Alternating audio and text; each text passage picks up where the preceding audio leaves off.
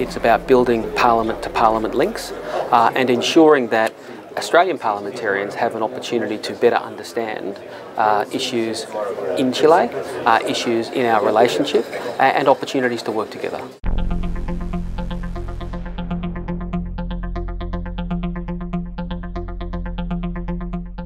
When we have members of parliament who are more aware of circumstances in each other's country, when we have members of parliament who have met with members of parliament in another country, we better understand their priorities. I think what we get is a better understanding of each other's needs, priorities and challenges, and that in itself is a very important way to strengthen relations. We've heard a story today about a member of a deputy whose daughter came to Australia on a working visa, and that's an experience where we can provide increasing opportunities for people to travel to each other's country. That improves people-to-people links, and that always strengthens the links between countries.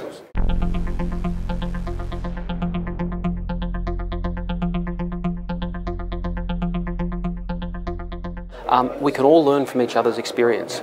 There are many parts of our economies that have similarities. We are both resource exporting, open trading nations. We are roughly similar in terms of the size of population, but understanding how each other is prioritising those goals, how we're going about implementation, that is important because we might be able to learn something as much as share our experience.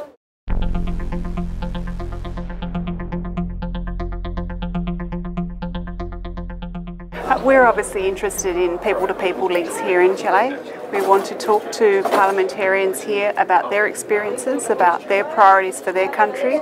As the President of the Senate from Australia, Mr. Ryan, has said, we want to improve those things and those links between our two countries that already exist. The fact that we're both open economies, the fact that we're both reliant on primary production, particularly resources.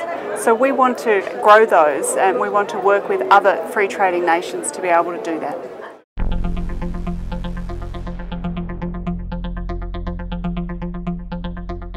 Well, we're very much looking forward to getting a briefing from your health officials today about what Chile is doing in relation to obesity. It is a growing issue around the world.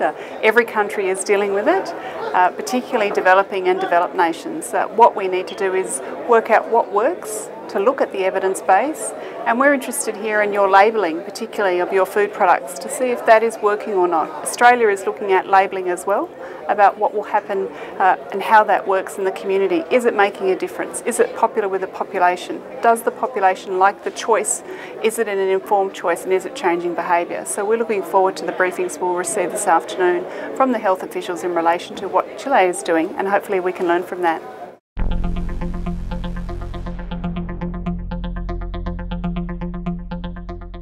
We've got a lot of work to do in Australia in terms of the gender pay gap.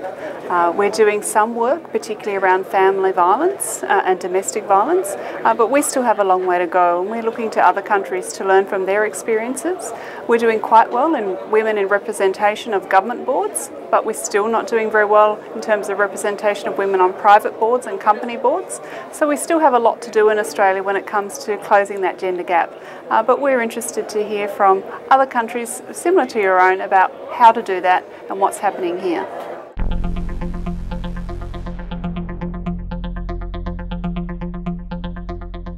Chile y Australia tienen mucho en común. Nosotros queremos fortalecer los vínculos entre Australia y Chile en muchas áreas, incluye minería, agricultura, infraestructura, educación y salud.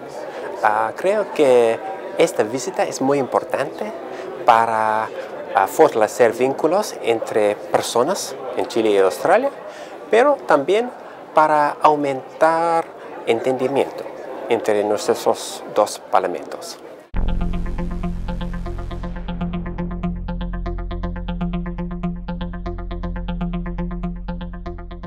I think there are wonderful opportunities for Australia and Chile to work together on sustainable development goals.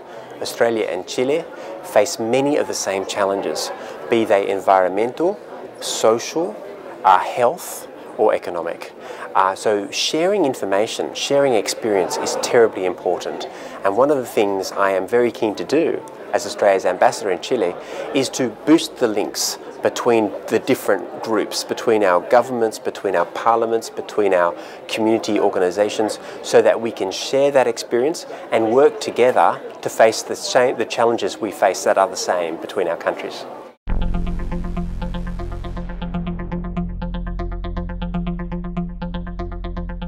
My big emphasis is to broaden our relationship in new areas, particularly through education, because to me education is so important, not just in terms of gaining knowledge, but also for building links.